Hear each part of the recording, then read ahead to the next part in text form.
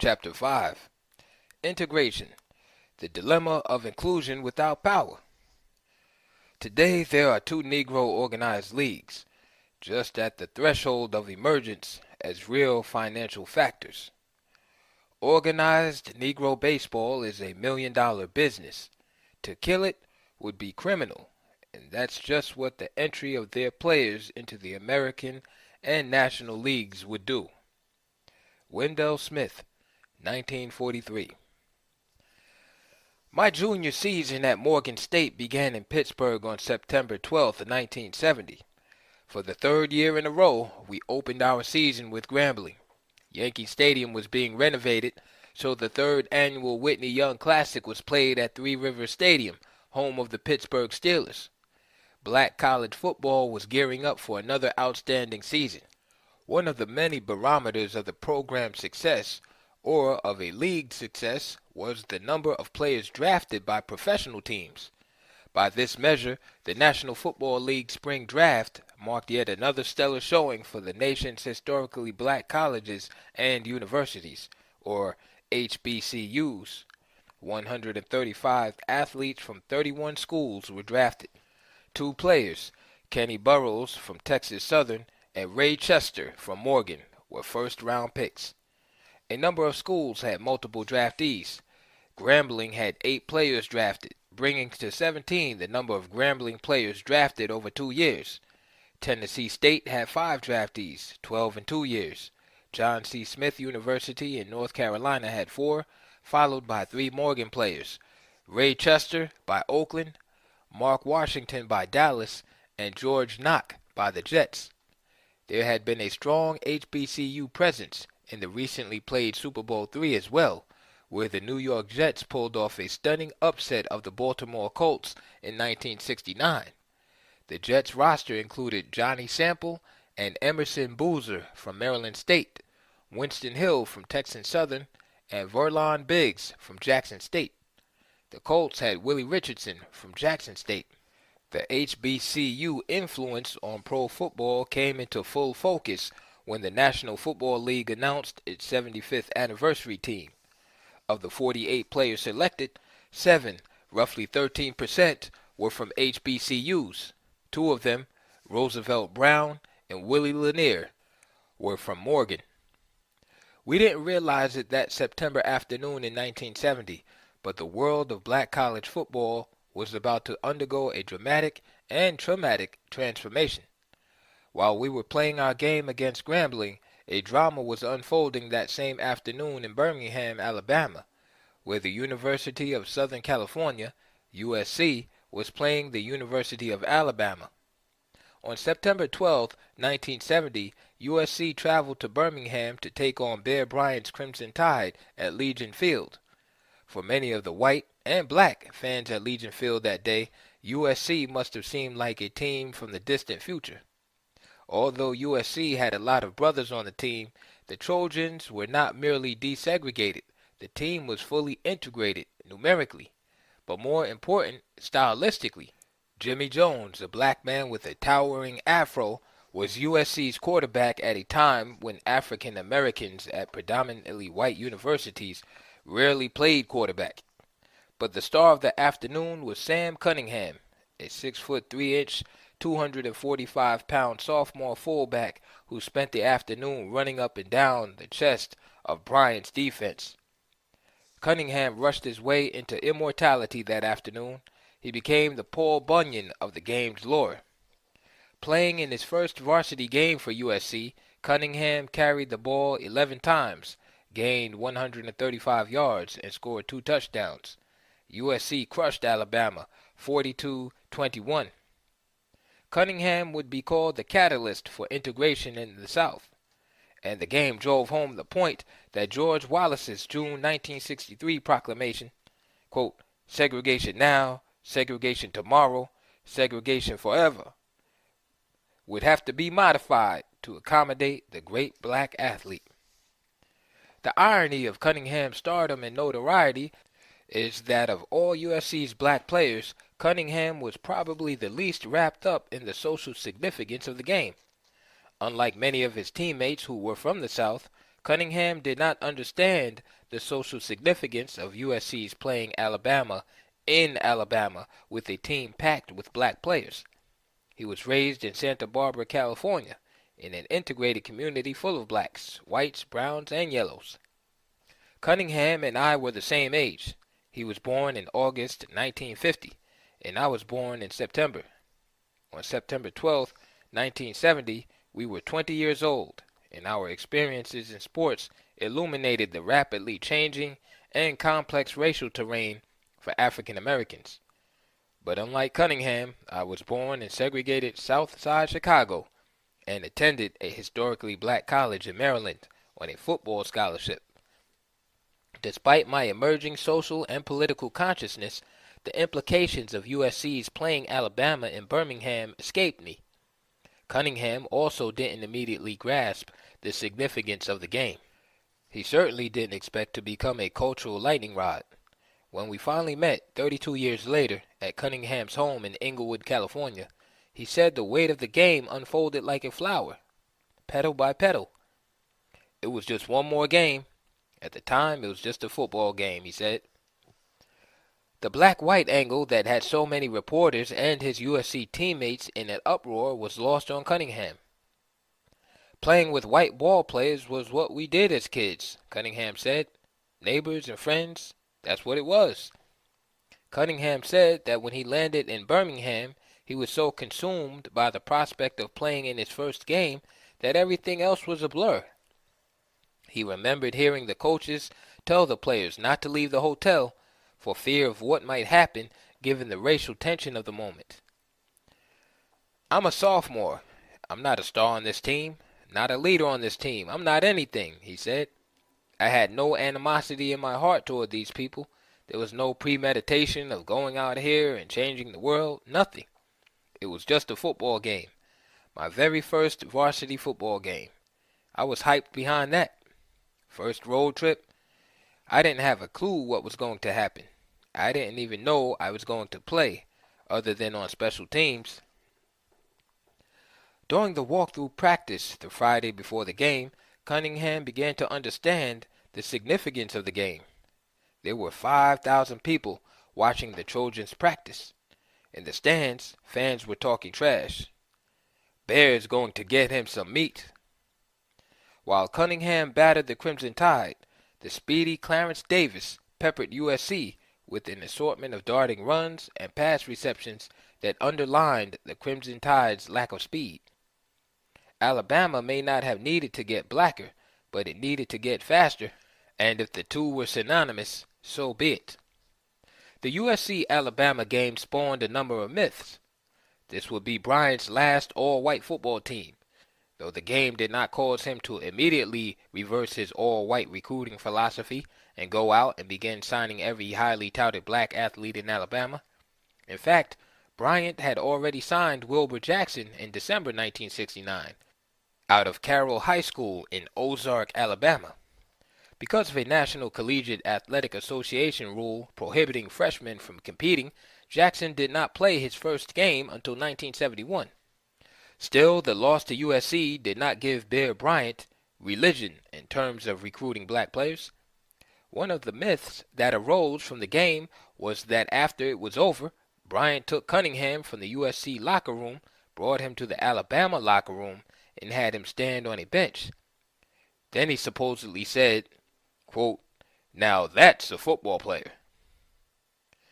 That's a myth, Cunningham said. Although it is hard to say it is a myth because it's been told so many times. I think one of the coaches made that story up. I'm not sure which one. I do know that Coach McKay would never have let that happen. He's not going to let one of his players parade over there. That would be rubbing it in their faces. That's just part of all the lore, all the fallout. A number of Cunningham's white teammates, years later, would make the game larger than life. John Papadakis, a senior on that 1970 USC team, wanted to make a movie of the USC-Alabama game. Papadakis and a few others interested in doing the documentary asked Cunningham to look at the script. They were all hyped about it, Cunningham said. Finally, I told them, "John, I kind of like to remember it as it was, not as you guys may want to make it. Every time I sit down and talk about it, which is not a lot, I try to remember it as close to how it was happening that day, because that's how it happened. If I sit up and let the 30 years creep into my brain about what has happened since then, I lose perspective.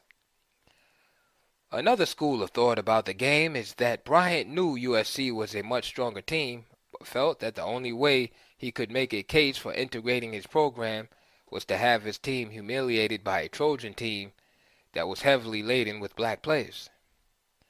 Cunningham doesn't completely dismiss this idea. The powers that be who set the game up must have known that something was going to happen. Fortunately, it happened to help the Bear get what he needed to get. In fact, what stung Alabamans more than Cunningham, and what escalated the tide of change, was the performance of Clarence Davis, the Trojans' senior tailback, who was born in Alabama. He was born in Bessemer, right outside of Birmingham. His family moved to New York in 1958, then moved to California 2 years later. Davis was 14 years old in 1963 when a bomb ripped through the 16th Street Baptist Church in Birmingham, killing 4 girls and stunning the nation. Davis's mother knew the mother of one of the children.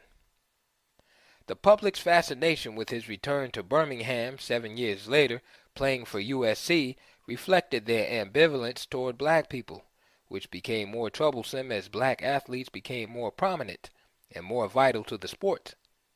The peculiar fascination with Davis reflected the way sports-crazed Southerners were struggling with race. On the one hand, they were steeped in the white South's revulsion at the presence of blacks, but on the other, they couldn't suppress their admiration of and need for the black physical presence. It was writ large in the South in 1966, but it's a paradigm that continues to define the dilemma of race and racism in sports in the United States. Behind the cheering often lurks angry resentment. The person who may have derived the most enjoyment out of the afternoon was Davis's mother, Maria Davis. She flew from California to bask in the excitement of a game that many blacks in Alabama thought would never happen. It was her first trip back to the state she left in 1958. "I was excited. I was happy," she recalled. Mrs. Davis understood what she was watching, what it meant, why this game was so important. She wanted to savor every second. "It was a very important game for me," she said. "When we lived there, you couldn't play a white team," she recalled. "You played black schools. To see how the changes had come, that was something." Maria Davis was born in Livingston, Alabama, on October 8, 1929. She was 5 years old when her family moved to Birmingham. Mrs. Davis had tried to shield her son as much as possible from the mental scourge of segregation. That meant avoiding public transportation as much as possible. "We always had a car," Mrs. Davis said. "When we went places, we were in the car, and they were too small to know how the people were there, how the blacks had certain places to sit. They never experienced that. They were too small to wonder why the whites didn't go to the same school they went to. Her schools were all black. She had to sit in the back of the bus. When Clarence was born, he never rode the bus, but one time in his life, back there in the South, he didn't know about this because we moved to New York." She was a housewife in Birmingham. Her husband didn't allow her to work. "He was a good provider," Mrs. Davis said. "We had our difficulties, which I didn't want my children to be involved in." The USC-Alabama game was the second time Clarence Davis had returned to Alabama since he was 7. He'd come back for his father's funeral at age 16. The people wanted to see him because this was his home and he was playing with SC. The team stayed out in the suburbs. They couldn't come out of the rooms. The food was served in their rooms, Mrs. Davis recalled. The USC team stayed at a Holiday Inn outside of Birmingham. Mrs. Davis remembers getting involved in some trash talking with one of the employees, the window washer. He said, "I don't know why y'all here. We're going to beat your butts." She told him if USC lost, she would come back and wash windows. The white people were bullying them and bullying them. When they got on the bus on the way to the game, they had to have security guards. When the game was going on, it was terrible, she recalled. Some people were hollering things like, "Nigger, go back to California. Nigger, go back." Just dirty names. The black people were happy because of Junior. Mrs. Davis continued. They were excited about the black players SC had, and knowing someone on the team. It made the blacks feel good, she said. His father was well known. I was well known, and so, by us being raised there, being as our child plays against a white man, people were very happy. Mrs. Davis made the usual case in favor of integration. She celebrated the access that integration had brought, and the chance it offered for athletes like her son to play on the largest possible field, to test themselves against white competition in a fair fight. But in spite of all the clear benefits of integration, the losses sustained by the African American community as a whole went beyond a ball player or two out of this community or that. The community's soul was compromised as well. The USC-Alabama game began a chain reaction that escalated the African American presence in white Southern sports. After the game, one reporter quoted Bryant, referring to Davis, saying that he would never again let a great black talent leave the state of Alabama. While the civil rights movement challenged the nation to live up to its founding ideals of liberty and justice, the physical ability of both Cunningham and Davis provided pragmatic evidence that African Americans were needed if Alabama and other Southern schools hoped to compete on the national stage.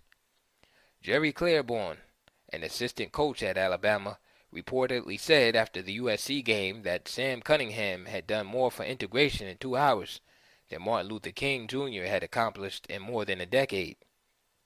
The mentality behind that statement, giving a football player more credit for integration than Dr. King, demonstrated that the basis for integration, in the minds of many white people, was not to embrace equality, but to seize an opportunity for exploitation.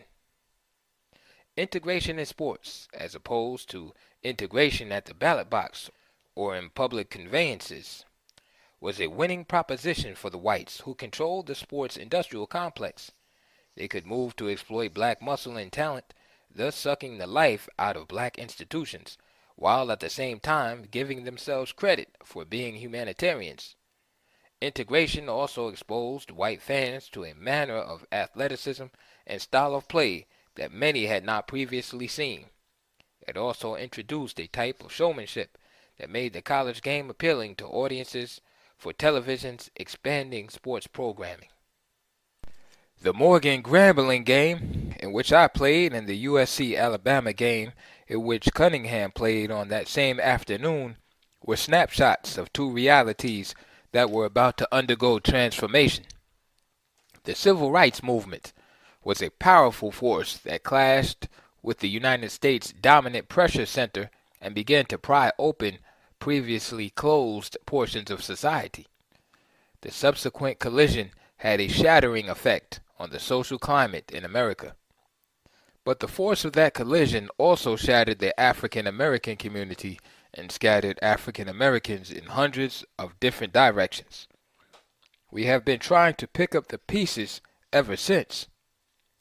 The contemporary black athlete expresses the still unresolved consequences of that fracture. There were many positive aspects of integration for African American athletes.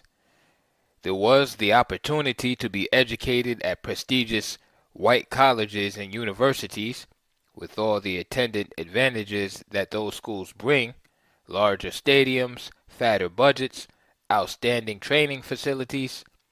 There was the opportunity to face a wider spectrum of competition on larger stages, with access to greater resources. But those opportunities came with a stiff price. In the decades prior to 1970, the oppressive constraints of de facto discrimination imposed a level of solidarity within the black community. Whatever an individual's educational attainments, economic status, or excellence on the athletic field, for example, he or she could never entirely escape the oppressive reality of segregation.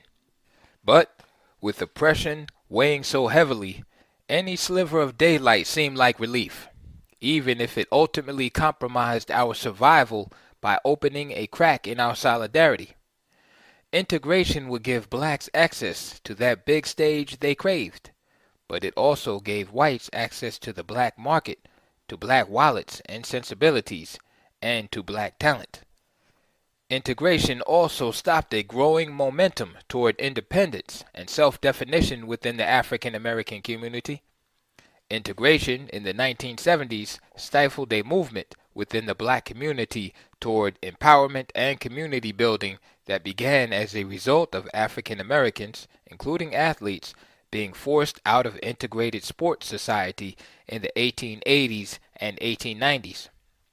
In the process of integration, there was also a psychic loss, in that many African American athletes became estranged from the communities that produced them. In time, many had virtually no understanding of the struggles that carried African American athletes through sports history. A generation of young athletes born after 1970 assumed that the dominant black presence had not evolved, but rather that it had always existed. Prior to integration, many Southern-born African American athletes were forced to attend HBCUs that were close to their homes. This created a family-like atmosphere surrounding black schools. They were as much a part of the community as were the families themselves. There was an enormous amount of civic pride associated with football teams at black colleges. In addition to providing a platform for black athletes, sporting contests at HBCUs reflected special black cultural patterns that attested to both the strength and vibrancy of the black community. This was especially apparent when rival teams would play one another. More than mere games, the contests were an opportunity for the entire community to band together and support their team and celebrate themselves. The Morgan Grambling showdowns were prime examples of this element at work. In addition, having the black athletes close to home allowed them to serve as role models for their own families, as well as for the entire community. Networks of relatives remained strong because the family members were always close by. After integration, however, black athletes began moving across the country in pursuit of their individual athletic destinies. They often left both their families and extended families behind, and as a result, became alienated from their communities. Many black athletes no longer felt as if the place where they grew up was home.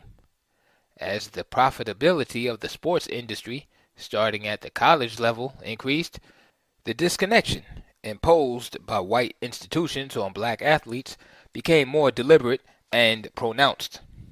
From the 1880s, when the first African Americans played at predominantly white schools, to the early 1960s, the majority of black athletes who aspired to play at the top level of college football had few options. Although they could play at mainstream schools in the West, Midwest, or East, they faced unwritten quotas that limited the number of black players on a school's roster. In the South, integration came late to the mainstream schools, giving Southern HBCUs the pick of the recruiting litter. Well into the 1960s, Jake Gaither, the legendary coach of Florida A&M, had the first crack at black athletes in the entire state of Florida. Eddie Robinson, the Grambling coach, had the same access in Louisiana. Marino Kasem of Alcorn State and W.C. Gordon of Jackson State shared Mississippi. The general feeling of black officials may have been that white racist attitudes in the South were so deeply entrenched that black colleges would have indefinite access to a rich pool of African American athletes for decades to come. This unchecked access to black talent fostered a lack of foresight and vision and led to complacency.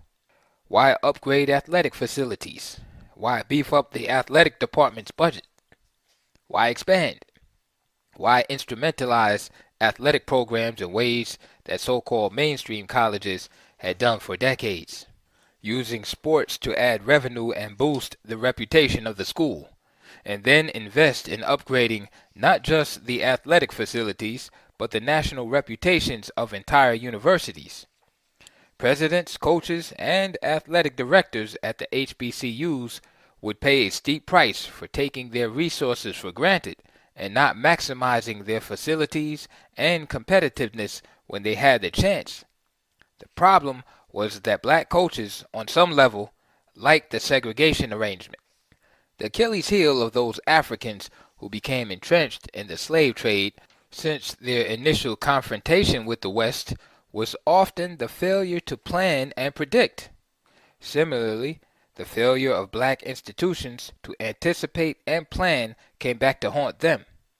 Apparently, none of the head coaches, athletic directors, or presidents at HBCUs considered what might happen when predominantly white schools in the South got religion and began recruiting black athletes en masse.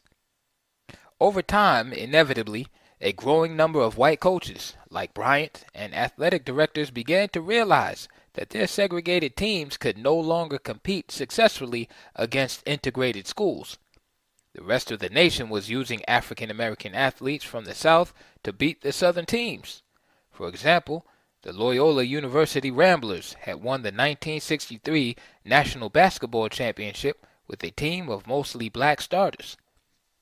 In 1966, Texas Western, now the University of Texas El Paso, with an all-black starting lineup, upset Adolph Rupp's University of Kentucky Wildcats to win the national title. Sandy Stevens, an African American, was the quarterback of the 1960 Big Ten champion Minnesota Golden Gophers. He had led the team to the Rose Bowl. Michigan State won the national championship with a defense anchored by Texans Bubba Smith and George Webster. And now, in 1970, Alabama was being embarrassed at home by a heavily integrated USC team. The realization that integration was necessary to maintain competitiveness was complemented by the fact that integration bore few practical costs for white teams.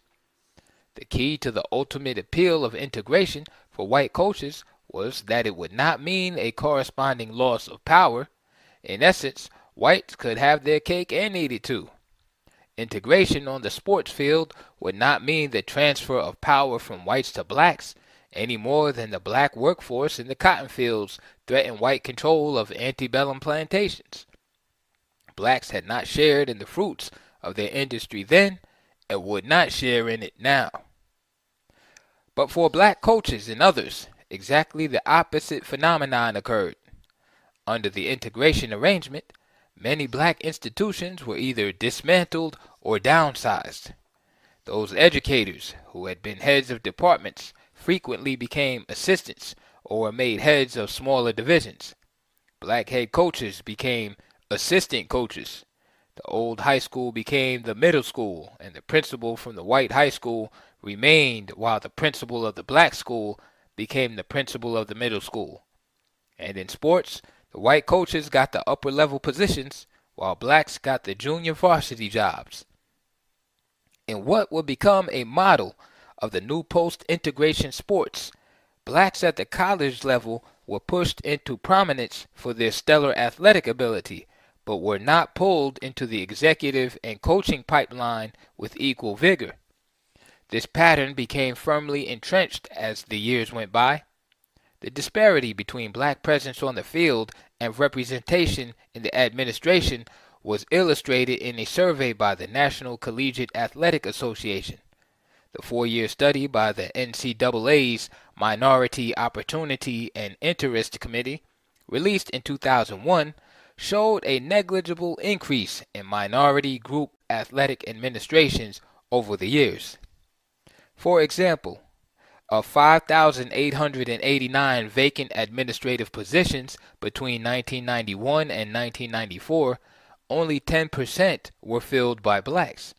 Such positions typically include administrative assistants, equipment managers, graduate assistants, strength coaches, trainers, coaches, academic advisors, auxiliary services personnel, faculty representatives, compliance coordinators, eligibility officers, ticket managers, sports information directors, promotion marketing directors, business managers, and athletic directors.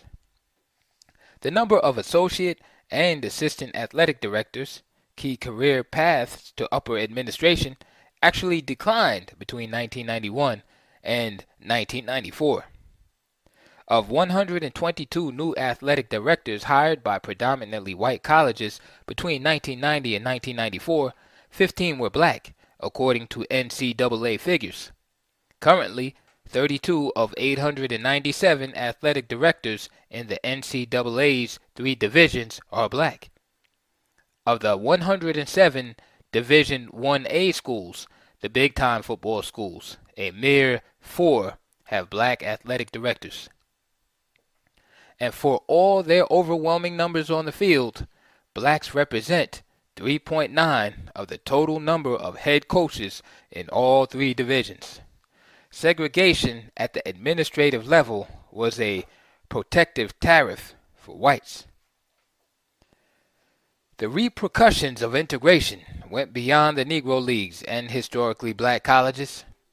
Prior to the integration of the NFL, there were a number of all-black professional teams that were relatively successful. The first all-black professional team, organized by Fritz Pollard in 1928, was the Chicago Blackhawks. The Blackhawks became well known for playing and beating white professional and semi-professional squads.